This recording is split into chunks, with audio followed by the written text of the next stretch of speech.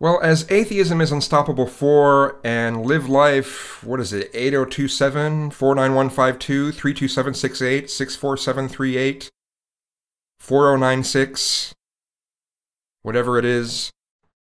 Let's see if anyone has any idea what some of those numbers I mentioned were a reference to. Anyway, they may be right about the statistics in regards to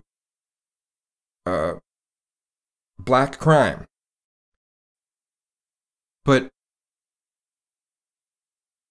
that's only half of the information. And I don't know why I, for a period of time, just threw away some of the stuff I had already known.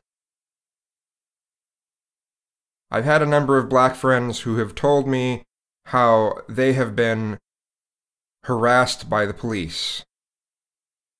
I've read way too many stories about people being pulled over for being black. They're driving the speed limit, they're on the freeway, they're following all of the rules, they're following all the traffic laws, but they get pulled over.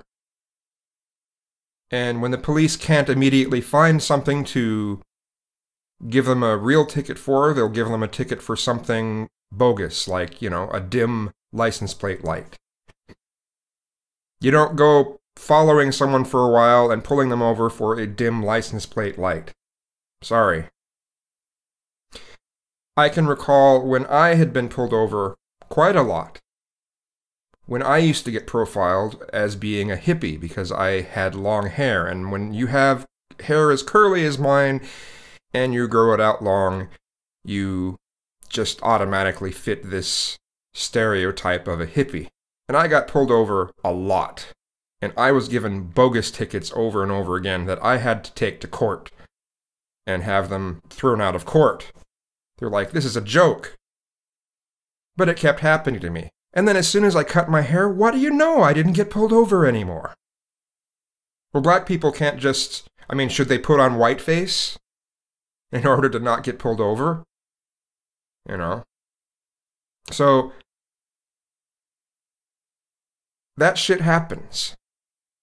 Black people are harassed just for being black. At the same time, the other stuff that I've talked about in some of my past videos are true as well. But I imagine some of it comes from when you're constantly treated like you're a criminal. You're eventually not going to care that much whether or not you do things that are criminal. If you're going to get treated that way constantly, why not actually do something with that status you seem to have that you can't get rid of just because of the color of your skin? So, that's not to excuse that behavior, and that behavior should be addressed. Cultural identities should be addressed. People shouldn't take pride in a cultural heritage that, has thug-like things in it. Things is not the word I wanted to use, but my vocabulary isn't that great right now, and I don't feel like redoing the video just because of one word. So yes, atheism is unstoppable and Live Life, they are correct in the statistics that they quote, that they draw from, that they talk about. But that doesn't mean that there aren't other factors that go into it. So, even if, overnight, there wasn't that culture that sort of puts up on a pedestal a thug mentality, even if that just completely disappeared overnight, police would still be treating black people as criminals.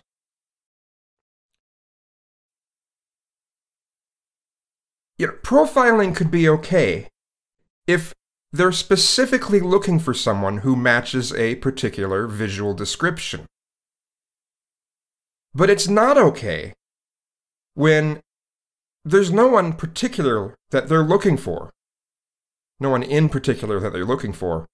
And they're just going to harass people based off of matching a profile that statistically commits more crimes. That's not cool. And that's what's happening quite a bit. That needs to be addressed. A lot of things need to be addressed.